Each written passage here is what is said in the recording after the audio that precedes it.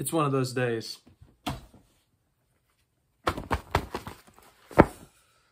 Right. Got my hat on. This hat is very necessary today. I think the last time I did an F1 video, it's been a few weeks, I wore this hat. So, yeah, sorry I haven't done a lot of F1 videos. It's just I've been at the NASCAR races the past few weeks, so I haven't been able to do F1 race recaps and all that stuff. But we get to do one today, and, well, it's rant time. So, yeah, last time I was up at 3 a.m. ranting about Japan. I can't remember exactly what I was ranting about, but it's normal time now here in the US of A. Thankfully, it's Miami. It's only an hour difference from me to Miami. And there's a lot to talk about. Before this race even started, a penalty was assessed to Esteban Ocon. Ocon is the king at penalties. I don't know why, but he finds a new way to do it each and every week, and it's all for our entertainment, so we thank him. Anyways, that was not the only penalty we saw today. It was not the only bad, well, I guess that was a fine decision because he hit Leclerc in the pit lane. Pit lane, you got to be extra safe. There are people walking around. There's pit crew members, so you can't really mess around in the pit. So penalties there are always fair, whether it's speeding or whatnot, which we'll talk about later. Then lap 1 happens, and there was normal lap 1 shenanigans. Now, sometimes we see a spin. Sometimes we see some people 3 wide and someone gets pinched, or, you know, someone spins out, someone locks up. Sometimes we see a dive bomb. Today, it was Lewis Hamilton, of all people. Lewis Hamilton, you don't usually think of as the guy who's going to dive bomb in turn 1. But today, Lewis Hamilton was feeling optimistic about moving up. He had a good start and decides to make it 4 wide with Lance Stroll, Fernando Alonso, and Lando Norris. In the process, takes out 2 cars. Now, Alonso and Stroll had already made a little bit of contact before Hamilton was there. But even if they hadn't, it would not have mattered because Hamilton said, screw you. I'm driving into your door. Hits Alonso, who hits Stroll, or hits Stroll, who hits Alonso. Norris spins out. Norris is out of the race. Stroll limps it back to the pits, but Stroll was out of the race. And Fernando Alonso's sprint race was ruined. Let's see what the stewards have to say about this. Oh, wait, nothing, because they didn't even review it. I get that there's different rules on lap 1. They're a little bit more relaxed because everyone's bunched together. More shenanigans happen, but what? Lewis Hamilton just sent it and absolutely demolished. Well, okay, demolished might be a little aggressive. Well, he took out 2 cars. He demolished 2 cars.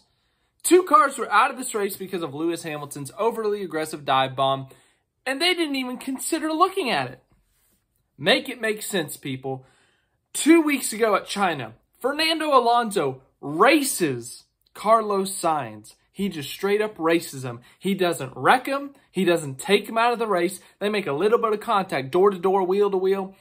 And the stewards say, all right, Alonso, screw you. That's 3 penalty points and what, like a 10-second, 20-second penalty for racing him. For simply straight up racing him. And this week, Hamilton takes out 2 cars. Oh, I didn't see anything. I didn't see anything. How does that make sense? Someone explain it to me. Okay.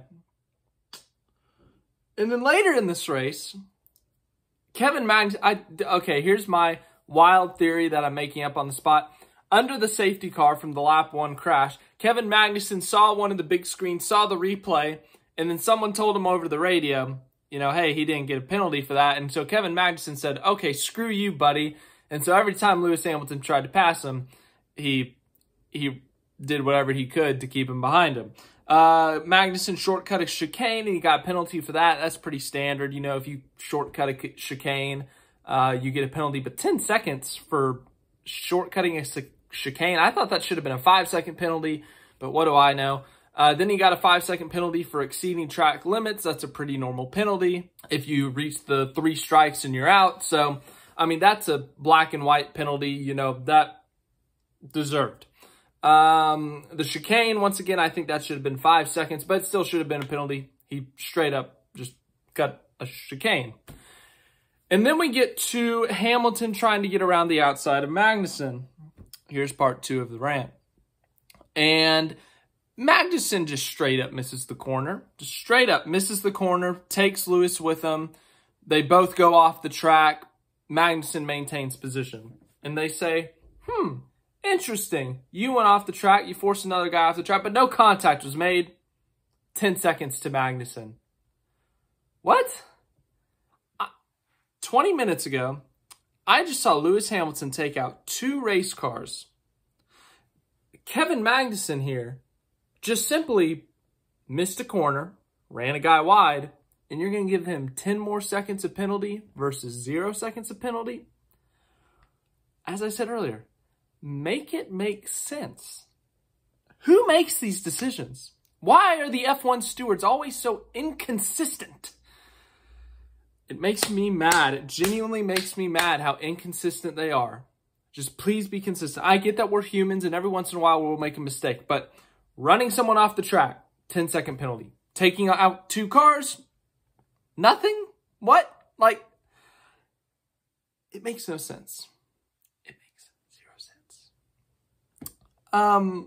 I think that's it in the penalties. Magnussen hit with like 4 different penalties, 3, 5, 7, 800 seconds of penalties, whatever the maximum was. I'm just kidding. I think it was like 30 seconds, 35 seconds at the end of the day. But anyways, it looked like Lewis Hamilton was going to get a point there. But then I say karma for that lap 1 incident. He got caught speeding in the pit lane pre-race or during the safety car because they kept on coming down the pits during the safety car due to the crash in turn 1, and they were just blocking turn 1 to clean up the racetrack, get all the debris off the track.